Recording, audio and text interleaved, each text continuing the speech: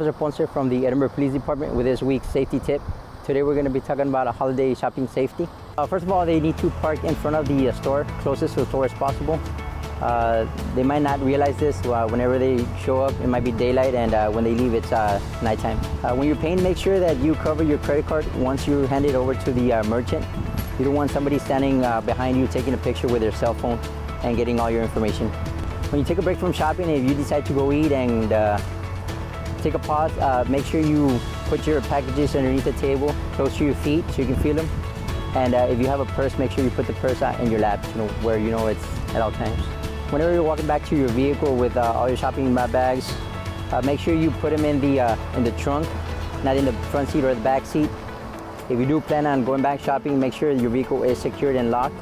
You can manually double check, checking the handles.